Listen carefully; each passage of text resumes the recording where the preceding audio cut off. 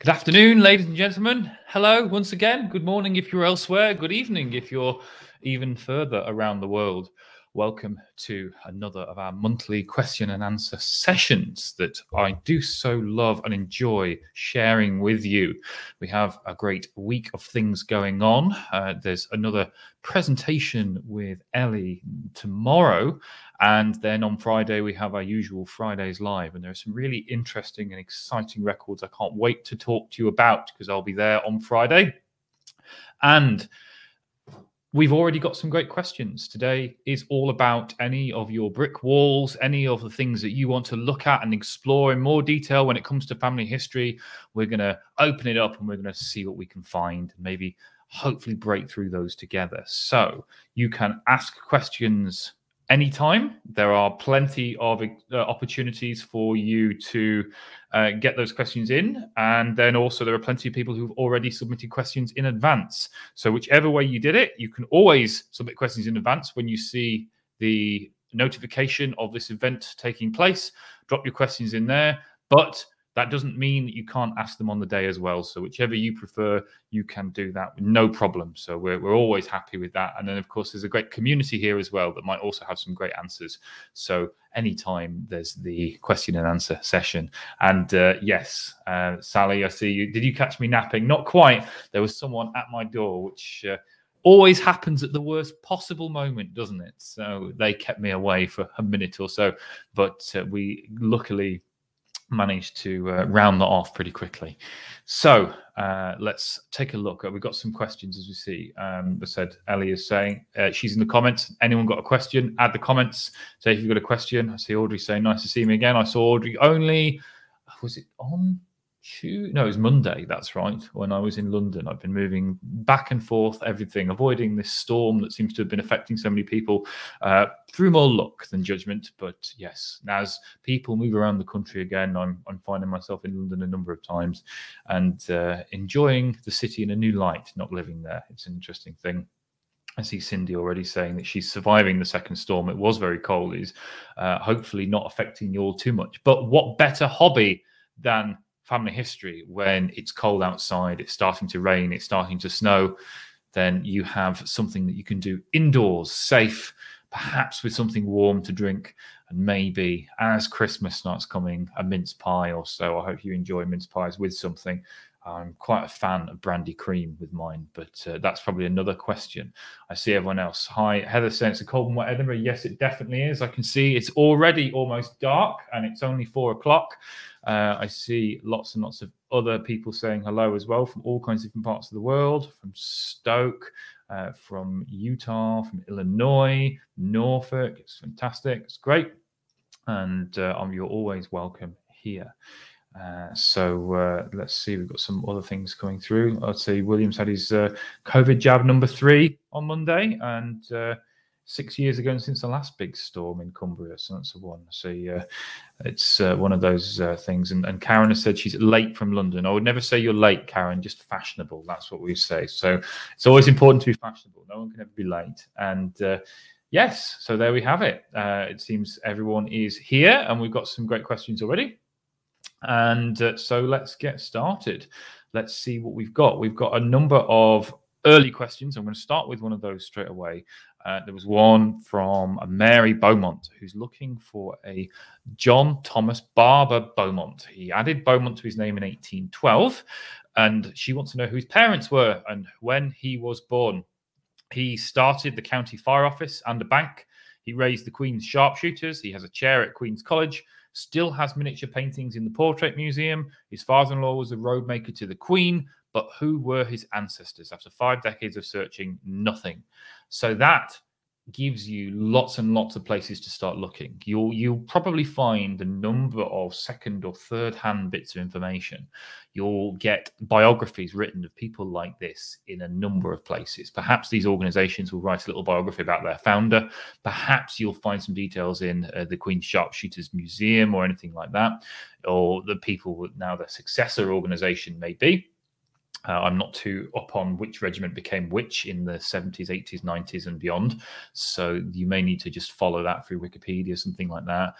Said the county fire office might be an idea, the local bank. All of these places might have these different things. Queen's College, that's another place to look because they will have records of their alumni and those kind of people as well.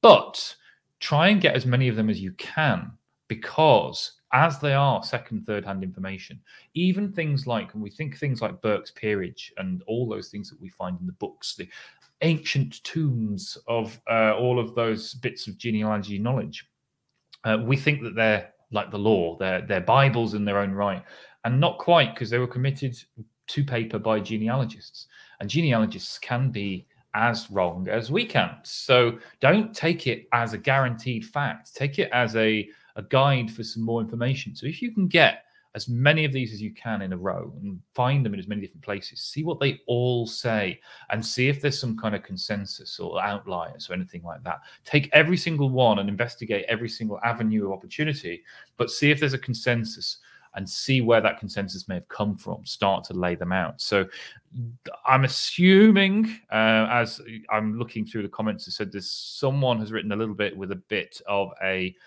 possible idea but no proof.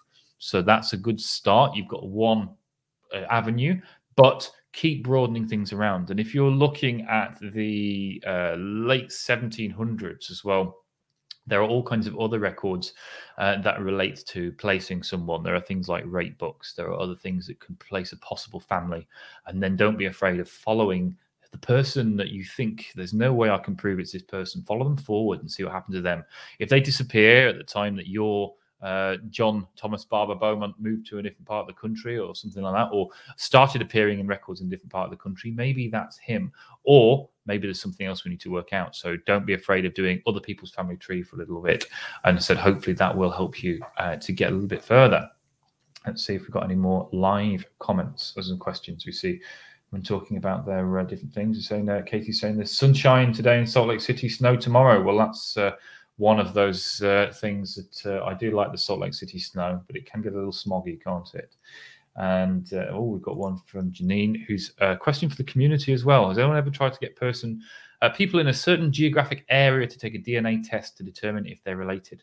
It sounds incredibly awkward, but it's what a genetic genealogist has suggested in my never-ending attempt to identify the parentage of my 4 times great-grandfather born in 1778 in the American colonies, but why DNA points to a father or father's line from Southwest County Cork.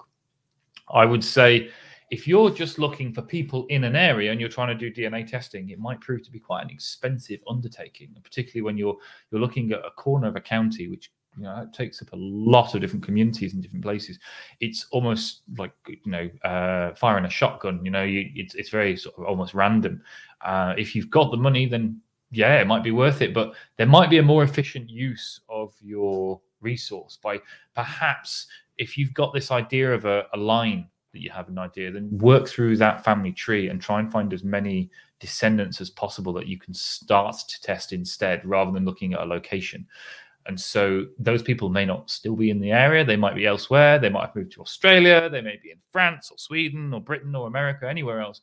All of those people still will have a much higher chance of having the DNA that you need. Because if we look in a location, there could be hundreds, thousands, even millions of people that have passed through or in there now and maybe have moved from elsewhere. And so that can really become something that will be just more chance than anything else. And if you do manage to do that and you do get a success, then that's brilliant. But I would also buy all the lottery tickets you can for that week, because it seems like that's a really bold one. And I think congratulations, but there might be a few more efficient ways to do that. So it's a really nice idea. And I'd love one day to do something like that with a tiny village and try and work out a little bit more about where they all came from. But that would be more of a pet project than trying to find these different identities. And when you're looking for those, so identifying parentage and things like that, I would definitely try and work through, get your plausible possible matches and start to work out, see if they have siblings, they have descendants, nephews, nieces, and then start working from there and see what you can find to get hold of people who could do DNA testing for you.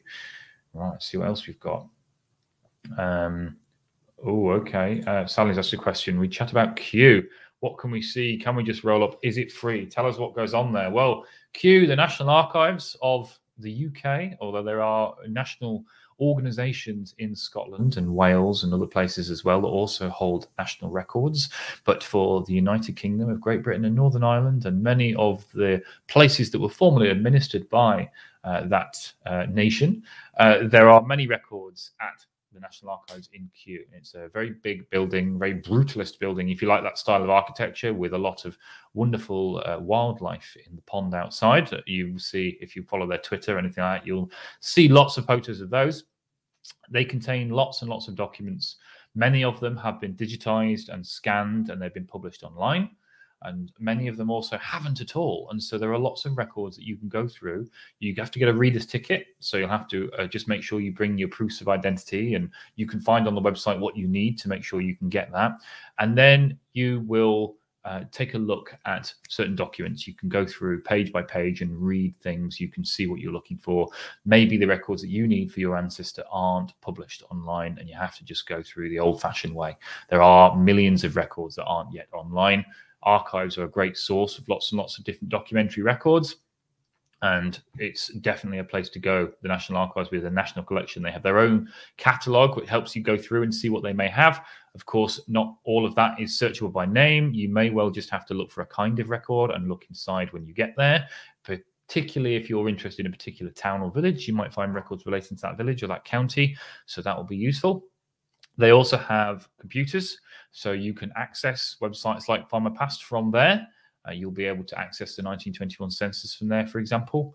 And all you need to do for there is just walk in and start searching. So you'll be able to take a look at all the records and see perhaps if the website's for you, or maybe also just see if there's a particular record you want to look at. So there are lots of things you can do at the National Archives, either computer or by paper.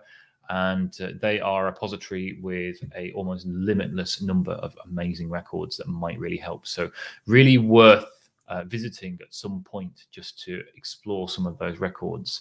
But of course, at the moment, it's going to be one of those times where it's a little harder to get to in current restrictions. So there are researchers that you may be able to hire who might be able to go on your behalf. Or, of course, there are some records that you can ask the National Archives to send you a copy of, and you can obtain, as well as they've got their own records, some of them that you can just buy instantly, digitally, for a few pounds as well. Let's see what else we've got.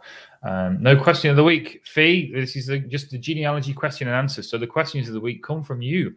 Anything that you can think of that relate to your family history that we can maybe work through and maybe get you a little bit further. William is saying over the queue is great. It is great fun. There's a good link there from Ellie. More details about the National Archives, what you do when you visit there. It is really interesting to go to any archive. If you've never been to an archive or library, maybe you've only been doing online research or something like that. I know right now it's a little more difficult, but definitely consider going for a day, set some time aside, particularly in an area that you have some interest. Because just looking at what's available, seeing there, it gives you a new sense of appreciation for what happens when you can search digitally. And it also might well give you something great to find, something really interesting that they have, because not everything is online. We're doing our best, but there's certainly plenty of other things to discover that can be anywhere you can imagine inside an archive or library. I've got a good question from Daphne. John Searchfield, a carpenter, born 1530 in Wiltshire.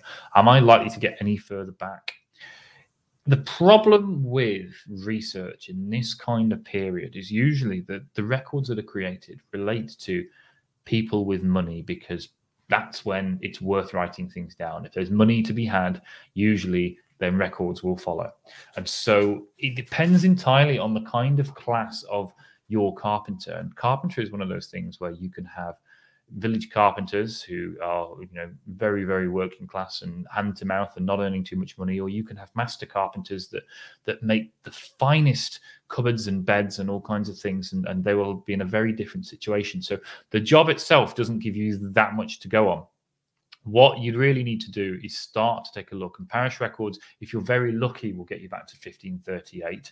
And you can maybe get, for people who are a little bit younger, you might get some details in a marriage. However, of course, early parish registers don't give you the same detail you'll get later on. So even when you find a marriage, you might just have John Searchfield and Mary Smith married, and it doesn't tell you anything else, which is a nightmare. It's absolutely terrible. That can happen quite a lot in the very early records. So What you need to really sort of look at then is perhaps if he's a carpenter, there may be a few records of perhaps some kind of apprenticeship or anything like that. Although, again, that's fairly early for any kind of formalized system. So there are a few more. And in the apprenticeship system that was brought in with the Tudors was a little bit afterwards as well. But there are records if he had a bit of money.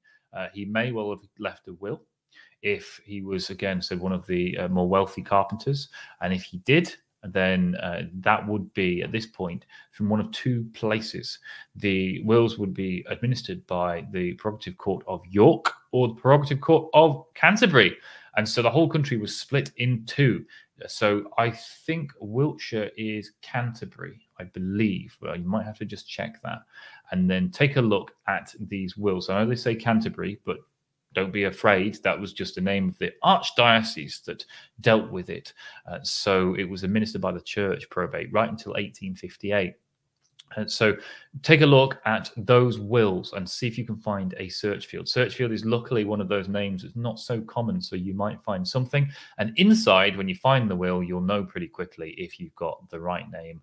And if you've got the right occupation, you'll find some more details. The will might give you more, and it might possibly tell you about siblings. It might tell you about other things. If he's born 1530, there's a chance, and it's a very, very slim chance, but with family history, we've got to take it, that they may have siblings that were born after parish records were enacted, and you have parish registers in that parish back to 1538. So they may be an elder sibling, and there may be someone who's born a little later, and you might get the parents from there. There's a few different little gambles, little rolls of the dice that we can do to try and fill in the gap. It is difficult, but there's still a few things to do. And if you've got back that far anyway, 1530, that is something to be pretty excited about, and then flesh things out a little more. But I definitely think there are a few more things that you could possibly do. So don't give up hope yet. But yeah, you're definitely on the cutting edge of family history. Let's see what else we have. Oh, a good question from Ellen. Coats of arms. She has 2 genealogy books for her Witter side, published in 1929 and 1992, that show 2 somewhat different coats of arms. Is there a reason why they will be different, or are they even real? I can see the look on Ellie's face that I know exactly. She knows what's about to happen, and I think people who have been here for a long time know exactly what's about to happen. Coats of arms. It's like tartan. Let's start. I'm going to be as polite as possible. The coats of arms that you go to a Blackpool or Southport or anything like that and buy a key ring with a coat of arms or anything like that, it's nonsense. It's not true at all. It's not the way. There are no coats of arms for a family name. It's not a thing that exists. I'm sure Ellie has seen many Jones coats of arms. You can probably buy 50 different ones, but they aren't your coat of arms. It's not the Jones family crest. What happens when you get these coats of arms and they're made for a person who might have had that surname. So there may be a James Jones in the 1720s that gets a coat of arms, and all of their descendants. So anyone who's descended from that person can use that coat of arms, and that's how it will all work. But there are many other Joneses that are nothing to do with that James Jones, and they also may have done something or acquired their own coat of arms at some point. So that's why you'll end up with a number of different coats of arms relating to a particular person or a particular surname, because what these companies have done is they've taken the surname and found coats of arms relating to a certain person with that surname and said, there you go, that's your coat of arms. And it might well be, but you have to do the research to go further back until you find the person who has been granted that coat of arms, and it descends from there. There are books called armorials that might help you. There are other things. There are visitations, lots of books that you can use to find this stuff from the 1600s and from later on as well. But until you can find your connection to that person who's been granted the coat of arms, it's not really your coat of arms. It's just something from someone with that surname. And, you know, it's difficult to say that is yours. There are some lovely Clelland coats of arms, but I have not a scrap of any right to use them because I am not descended from the person that has that, as far as I know. Maybe later on I'll prove it, and then I can put a nice shield and crest right behind me. However, until then, that wall will remain blank. So it's one of those things that it's one of those simple mistakes to make. And a lot of people will encourage you to make that mistake, because you can then get your coat of arms and you can pay them some money to have it on a scroll or a poster or a tea towel or anything else. But that is a separate thing, and it means even more we have to lean on proper genealogy to get to the records that we need. So there we have it, Ellen. I have calmed down now. I'll take a sip of orange and I will return to sanity. But yes, it's one of those things that you definitely are completely forgiven for having seen those and got excited. But it's a little more complicated than those people will sometimes lead you to believe. Sue has asked a question: am I exhausted after my Twitter marathon? Well, we'll probably maybe talk more about that on Friday, but that is, again, partially something that is entirely Ellie's fault. And and when Friday comes around, we'll leave that teasing there, and maybe we'll have a chat about that Twitter thing that happened, that Ellie made me do, that happened in all kinds of different ways. Audrey has made a mention about the National Archives. Can we remind people to start with the research guides rather than dive into catalogue? That's a good point. So there's a link there from Audrey Collins, who is at the National Archives. There are some great research guides that will give you a little bit more information when you start running through your journey. Question here from Nicole: I have a 3 times great-grandfather named George Rintle. He is a brick wall on my paternal side. I'm struggling to find his birth record. He states he was born in 1840 to 41, but I can't find a record for him. He's even written down as a mariner, but still no luck on finding him. Any tips? He was born in Liverpool, but that's about it on what I can get. Although civil registration came in, it was mandated from 1837, the amount of records, people might assume that it's comprehensive straight away from day one, and it wasn't. It was a little rough and patchy to begin with, and so we're not really too sure about the numbers that have been missed, but some people have been missed. My great-great-grandmother, unfortunately, she was born in 1860. Can't find a civil record, none at all. There's nothing. And the same, you'll get people that will fall through the cracks. So there's a chance that birth record won't be found if you're looking at civil records. But there are baptisms. And if you're looking at Liverpool, then, of course, many people in Liverpool came from Wales. Many people from Liverpool came from Ireland. And then we've got to start looking at there. Maybe, perhaps, they will be of a different faith. So in Liverpool, you maybe need to look at Catholic records to see if they maybe came from Ireland, or maybe look at nonconformist records if they came from Wales, because there was a point in Wales that Welsh history that 4 in 5 people were nonconformists. There really was a real renaissance of nonconformist church building in Wales just around about this time. So there are a few other places to look, where if you've only looked at parish records from the Church of England to see if you can find a baptism. The name sounds like it is one of those things that possibly could slip a little bit, so I would use wildcards. We've always talked about wildcards. We always get excited about wildcards. They are the asterisk. If you're not sure which letters to use, it could be no letters, it could be lots of letters, or if you know there's a letter there and you're not sure what the letter might be, you put a question mark, and that question mark could help, because that E in Rintle could look like an O, perhaps. It could look like something else. And so you can make sure that you'll find more relatives and more records when you use those wildcards. So I'd use those as well.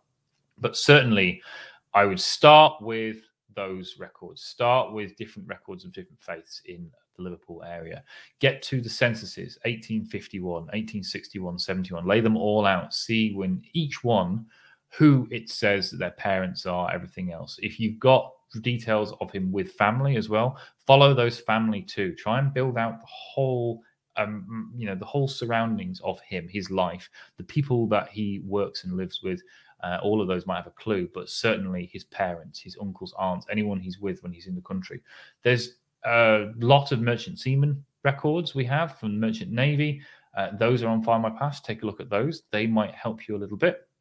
They will give you the voyages that someone is on. So those voyages will be really helpful, because you'll know when he's out of the country. If you can't find him in a census, that will really help. But those sheets give you numbers. And those numbers, when you look at that sheet, that Merchant Navy sheet, you'll see something like 652, March 8th, 1861, 618, June 7th. 1861.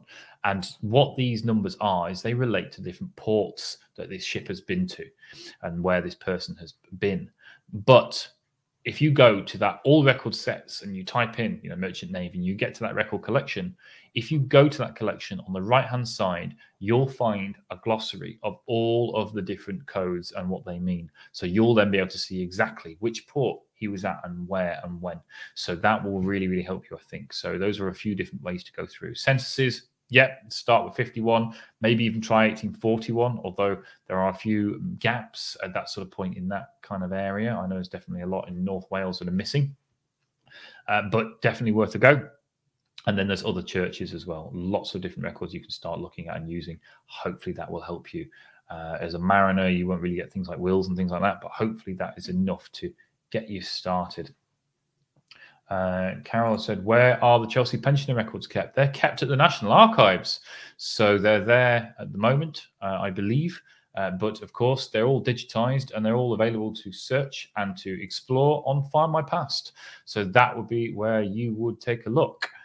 All the way, of course, up to 1920, when after that, records are stored by the Ministry of Defence, held there currently. And so at the moment, you'll have to apply for those records if you're looking for something a little bit more modern. But there, I said I would definitely start looking online, because that's a good, quick way of doing it. What do we have here?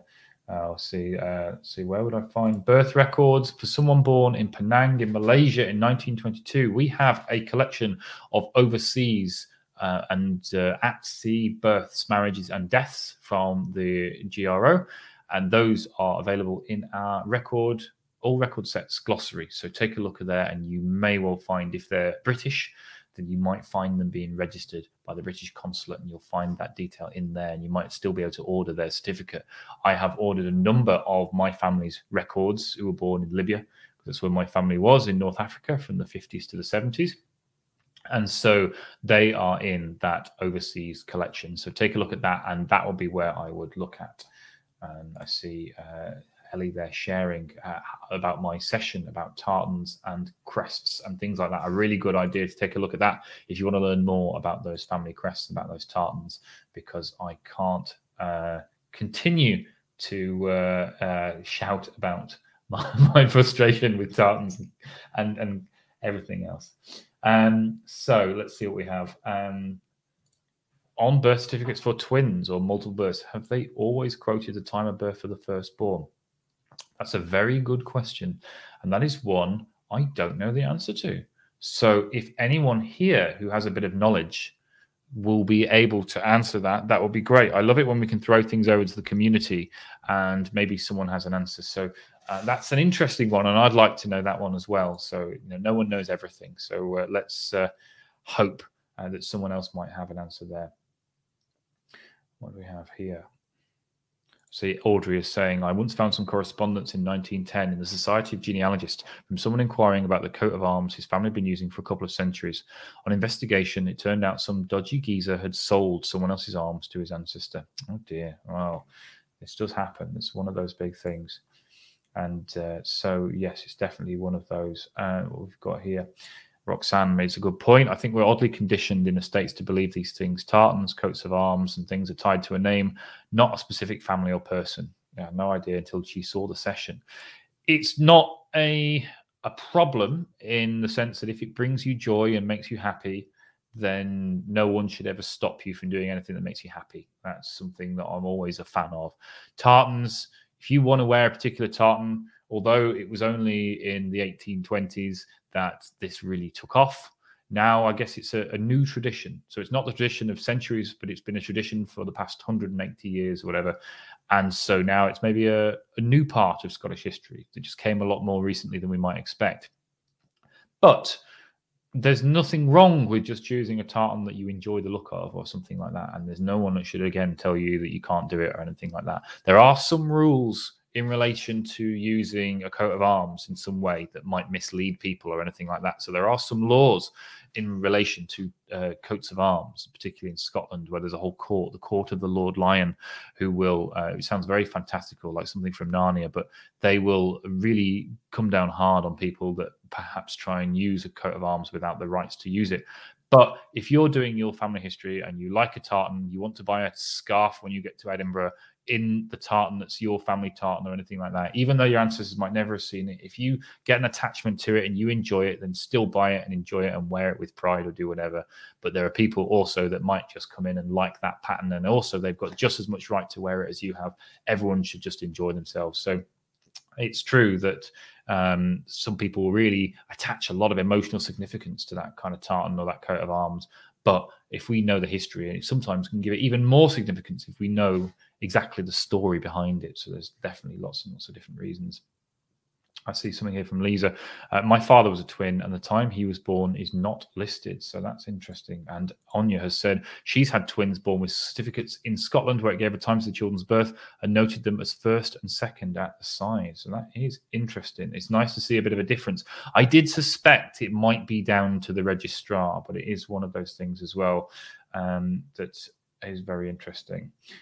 So what have we got here? Oh, so Diane has said, my 7 times great-grandmother was a servant to James Alexander in Perth.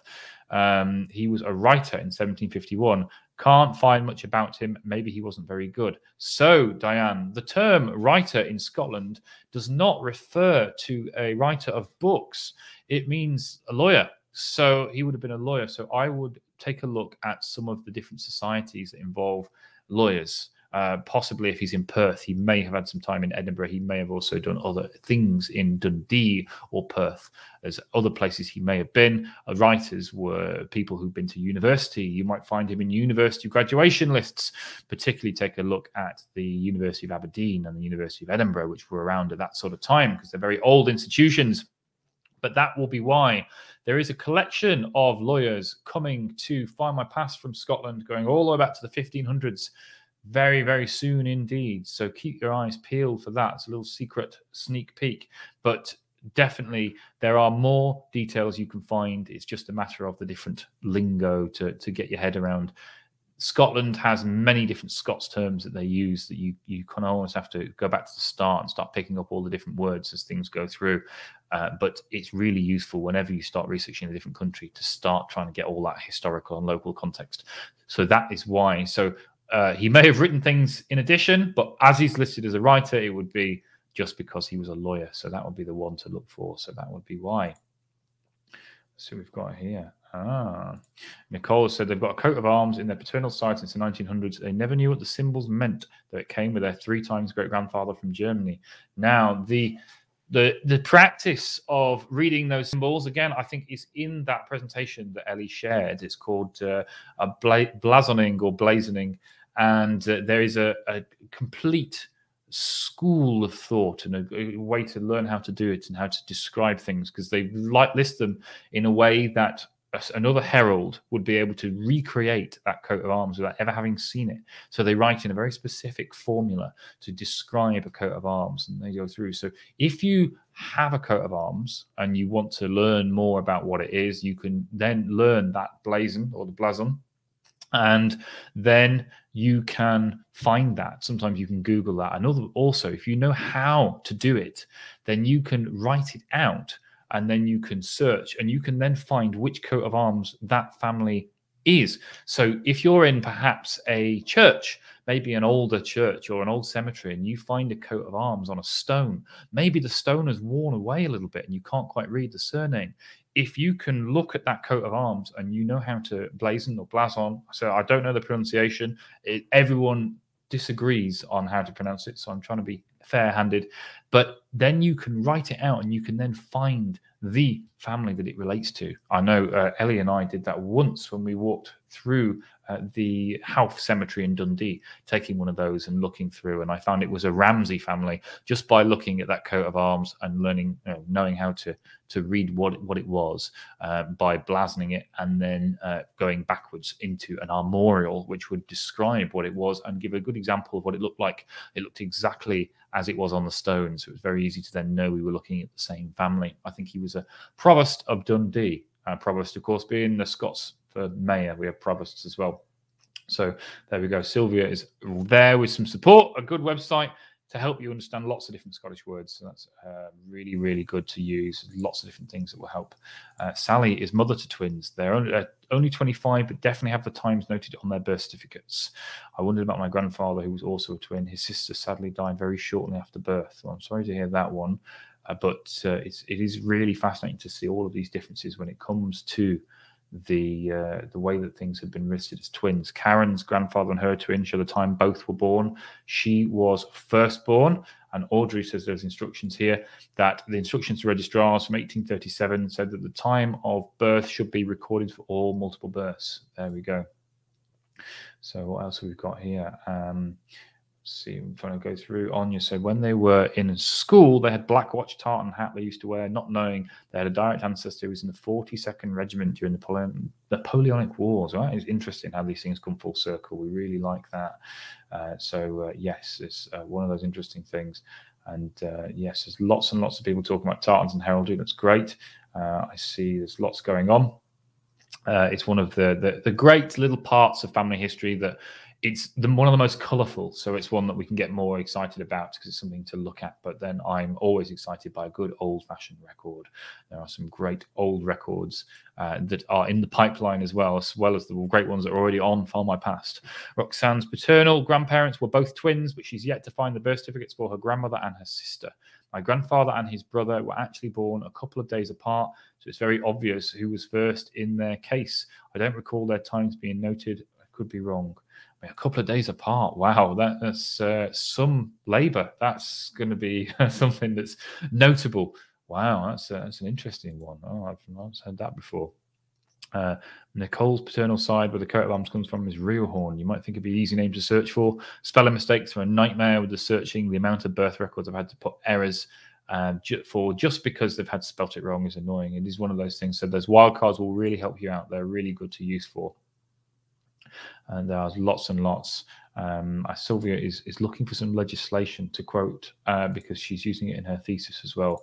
James has said he's just come in. No reminder from Facebook. Well, Facebook is a law unto itself, but we're always here every month. So if you missed a little bit and you've still got time to get your questions in, so if you've got a question, you can bring that in.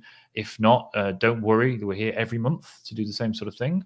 I imagine next month is going to be possibly slightly tinged towards a certain big record collection that might be coming out that you might have some questions about. Maybe you've had a go and had a look and decided that there's something you need to know about that particular collection. So watch that space, but always the second Wednesday, and then you have me on the second Friday as well. So we'll have a more relaxed look at different things of the week when we do our Fridays. John has brought in his second great-grandfather, Alexander Robertson, was a solicitor. Was he described as a writer or something similar in census records? And he's saying there he's Scottish, so that will be it. You see, writer that's the Scottish word for solicitor, for lawyer. So that will be what it is. So writer here, it's you have writers to designate, you have writers, they're all lawyers. So that's what we're going for there. It's one of those things that you'll find in censuses and lots of other things as well. Let's see. Heather's asked, do not all Scottish birth certificates have time of birth, whether multiple or single? I've only really come across single births, so I can't really tell you too much about the multiple, but there have been a couple of people here that have said that they've used Scottish birth certificates and they've seen in twins multiple times of birth. So we're going with the community on this one. I just haven't been lucky enough to get twins in my family, so I haven't ever had a chance to take a look for them for myself. Let's see what we've got. I see Nicole says she can't wait for the 1921 census. That is one of those things, definitely, that is going to solve so many mysteries. And I'm sure you'll come back with a host of new ones. I see a question from Darren. A brick wall with a great-grandfather on my father's side of the family. The 1911 census says there are two families of littles living 3 doors away from each other and have the same names in both households. Confused as to who my real great-grandfather is. Well, this is one of those things that you have to work forwards to find out a bit more. You have to try and use civil birth, marriage, and deaths and see what's going on. If we're looking at a particular place, depending on where they are, depending on how big the area is, we can start using parish records, start using other things. But don't be afraid to do the two families bit of family history, because one of them will rule themselves out for some reason or other. Perhaps if you find details of, and you don't mention perhaps their occupations, maybe that might be slightly different, because if the occupations are different, when you look at a marriage record, you'll see the father and father's occupation, and then that will tell you if you've got the right family there. And if one of them's different, you'll say, well, from that point on, they've changed. If depending on the age, the 1921 census might be perfect to help, because you might then see that one family has moved away, or one particular family suddenly has different people in the household, and maybe that might help you, give you the clue. So there are a few different ways you could do, but I would start building up both just to see where one of them goes. And you can always then delete that family, the other family, or you can keep them on side just in case they come back and maybe they're related further down the line. But definitely don't be afraid of doing someone else's family tree for a little while if you're ruling something in or out. So that's really, really big, useful tip. Although, yes, the 1921 census will be a definite one. It will be a definite thing that will help you a lot. And it's so close. It might be one of those things that we certainly will be digging into. And I'm sure when you come back, I'm sure your little family will be a little bit bigger. And that will be something that will start a whole new set of other questions to go for. Janine said, Findmypast should do a webinar on favourite recipes from various areas. Well, that could be interesting. I'm sure there are plenty of great midweek sessions we could do. So that would be something that maybe we could take a look at. What else do we have? Okay. So let's see as we go through. Catherine has said she has a weird brick wall. Her great-great-grandmother seems to have adopted a middle name towards the end of her life and given her father's name on a marriage certificate incorrectly. Having fun confirming what I do have. Is there other weird records that might help solve and help going back on the line? Middle names and things like that do tend to appear sometimes, don't they? They're quite a strange one. If you've got a birth certificate, which might give you things like a middle name or anything, then that's great. But they do just happen. I've seen them a number of times. They've just appeared out of nowhere and we don't know where they've come from. When you are asked about details of parents and this kind of thing at a wedding, you give that over. So they may have decided that they wanted to change it. Perhaps they had a stepfather, or perhaps maybe they saw someone they thought was their father. Maybe they were too young to know their real father, and maybe there's a stepfather involved or something like that. Maybe they just didn't like their father. They gave someone else's name. There's all these different reasons. So it could be a mistake. It could be intentional. There's a lot of different plausible reasons why it could happen. And we can't put in our own story to something until we know a bit more, because all of them are plausible. We also don't want to badmouth people who can't defend themselves. They're not here to do it themselves.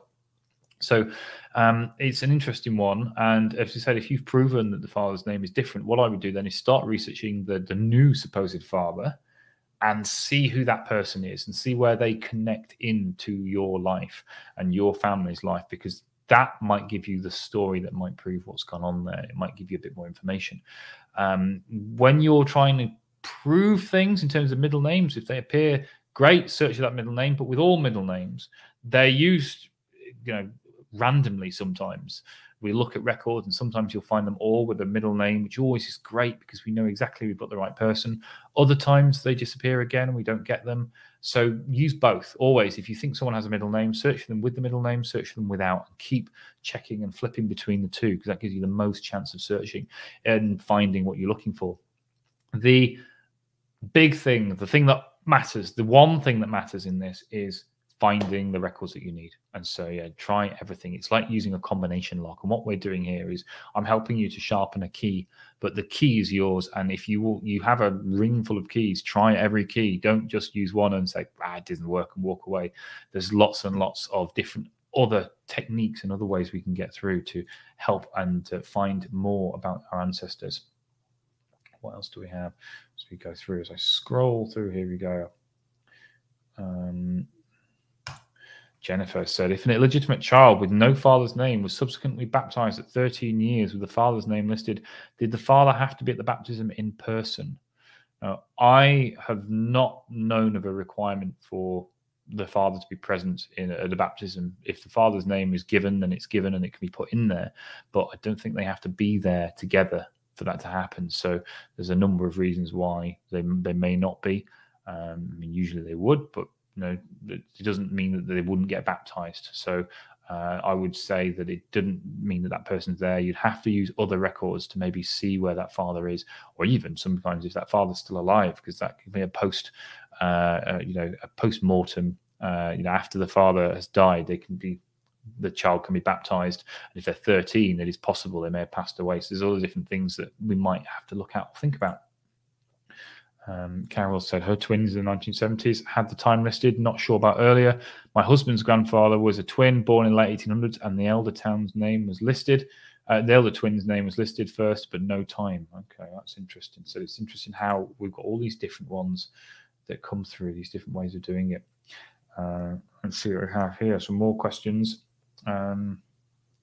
Roxana's asked, how do I determine if a surname is misspelled or just a different name? Looking at someone that was listed on the census as my 5 times great-grandfather, when I do a search for Mary Brady, I also get Mary Brady. Both look like they could be the right person, as well as both showing up like they could be different people.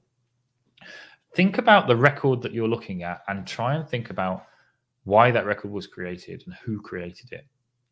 Think about the people in the record, and this goes for all the records that you might use.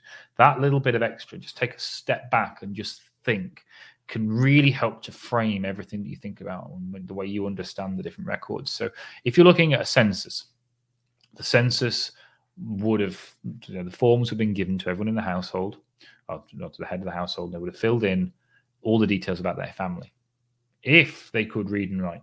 And if they could do, then that will be copied into an enumerator's book, and then the enumerator's book all the way up to 1911. So in 1911, we have the original forms. Before then, we have the enumerator's books, and those books will be what we see and use for family history in Britain anyway.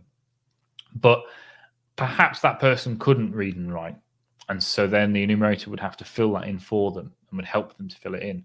And maybe they would mishear something. Maybe this person has traveled from somewhere far away. Maybe they've come from Birmingham and they now live somewhere in Scotland. And so someone has no idea how to understand that accent. There's so many different things that might mean that something's spelt a little wrong, or someone's heard something and they say, well, my name's Brady. And then someone says, oh, it must be Brady, and written something down. Think about who's doing the writing. And whether your relative would have been able to, probably if they would have had any education, and whether they would be able to write something themselves. Look at their signatures rather than the things that have been written. If you look at, say, a marriage record or something like that, look at the signatures of the people involved if they can sign their own name, because the priest may have misheard, but when they're writing their own name, they're far more likely to get it right. So there's all these different ways that you can look at things and see, but just sort of think about that context of who's writing, when are they writing, are the people likely to have the same sort of accent? Sometimes even just listening to some of those accents on YouTube or something like that and just hearing the difference might give you an idea how someone could have easily made a mistake. There's all kinds of different ways around this problem, but that bit of extra context and thought can really, really help to frame what we're thinking. So in terms of a census, Brady and Brady, they're so close. There's every plausibility that one of those could be right. If you've got a Brady that makes perfect sense, then yes, but then of course, if there's a Brady, then that could well be them too. Again, start working on the other person and see where they go. See if they're in the same house 10 years later. Use our address search on a census and see if you can work forwards and see if you're still looking at that same family in there and your family is somewhere else, and they're provably somewhere else. Then you then know that that's definitely not the person you're looking for.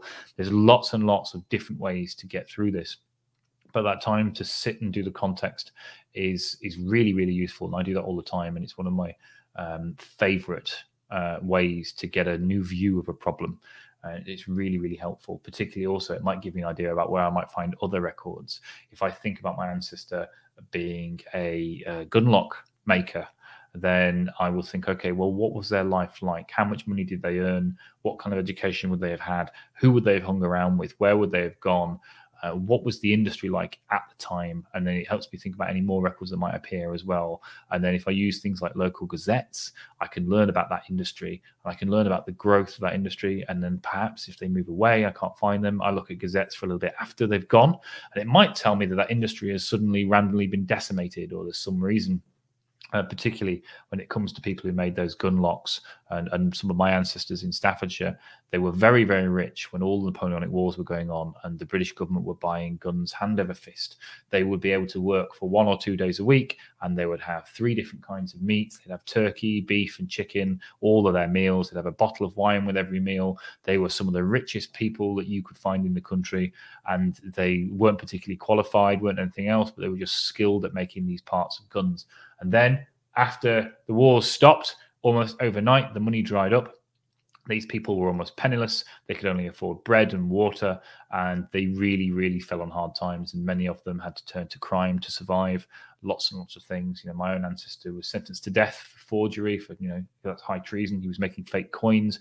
Lots of other stories like that from the area, from those people who were just suddenly, their whole lives had transformed and their whole careers had transformed because circumstances around the world and that local context has changed so much. So that bit can really, really help you too. So let's see what we've got here. So we've got some more questions. What we've got here. I'm just running through. Daphne saying she loves all the facts and figures trip off our tongues and all of our presenters. It's true. We just hoover up and we acquire all of this knowledge from doing this all the time, and it's not something that is reserved for us. The more you interact and use these different records, the more you'll be able to do it too, and the more these things will start to reappear in your mind. And as you get used to certain records, you will be an expert in your own right at whatever collections you tend to use. So it just comes with using them over and over and using them repeatedly. And when you get used to a certain area and knowledge of a certain location, that is when you really start to come into your own, and you can really do some great stuff. What we have here. Karen said they've got quite a few ancestors who seem to add middle names even though they didn't have one on the birth certificate. I've seen that a lot, Karen. I've seen it happen a number of times. So it's one of those things that will definitely pop up again and again. What have we got here? Oh, I'm seeing lots of conversation going about the 1921 census. More comments about twins. Sue has asked, is there a 1921 census for Ireland? There is not, because of the Irish Civil War going on and the things going on in there. So the looming Civil War and many things going on. 1926 will be their census. I'm looking forward to that one myself. I'm happy to hopefully get hold of my grandfather and find some more detail. But yes, we've got to wait for that. I don't know when that will appear, but it'll be 1926 for the Irish census there. And let's see what else we have here. So Cather said they found their Fraser ancestor in Norfolk under Freezer. Must be how the accent was heard. So that's it. It is one of those things that if we have to think a little bit outside the box and use those wild cards, use different things, that will really, really help to get us a little bit further. So it is a great thing to take that step back.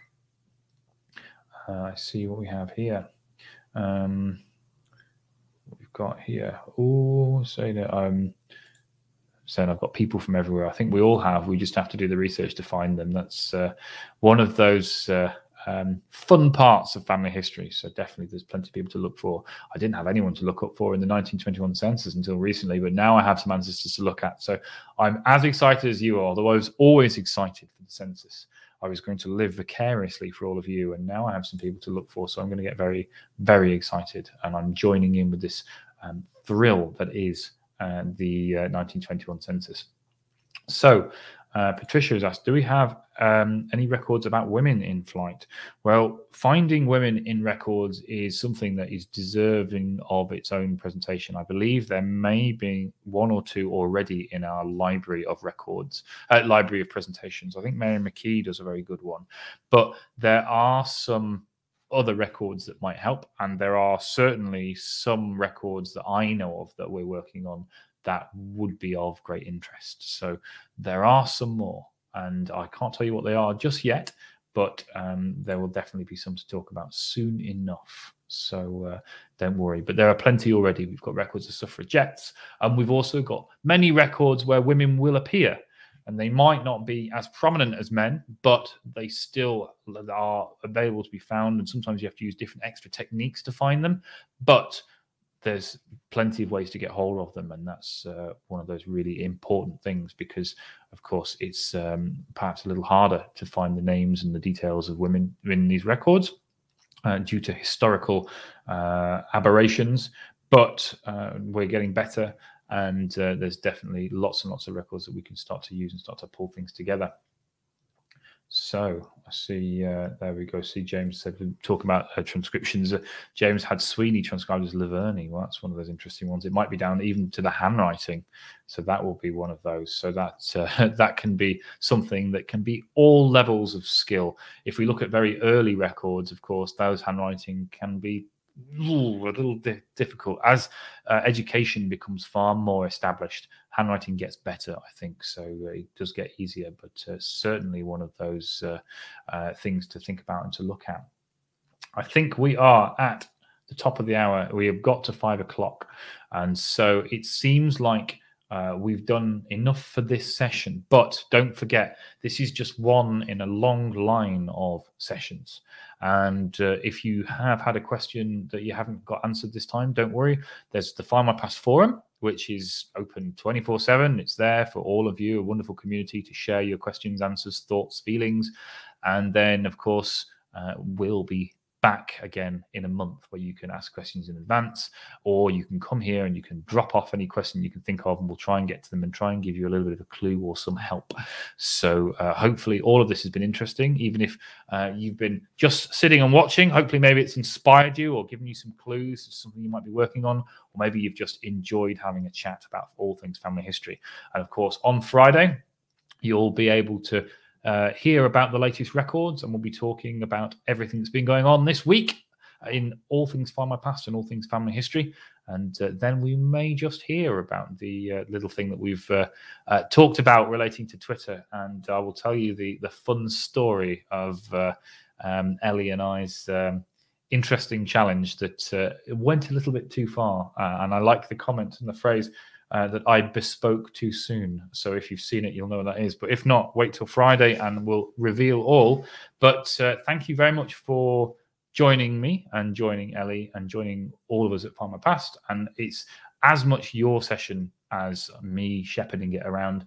It's wonderful to see you all here, and it's great we can all share in family history. And I can't wait to see you on Friday. But we aren't just stopping at Friday. There's another great presentation on Thursday. So you'll see that here about the same time, I believe. And there's lots and lots to be getting on with in the meantime, with working through our family trees.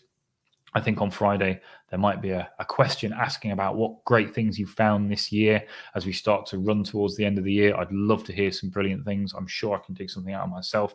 And it's always exciting to just talk more family history. So until then, have a great time. I hope you've done really well with new ideas, and you're off to now break down all those brick walls and find some more answers. If not, then don't worry, you can come and commiserate with us again on Friday, and the records that might help you might be released this week. Who knows? So another great reason to tune in, and hopefully we'll see you very, very soon. It's always great. And so best of luck, and talk to you soon. In bocca al lupo.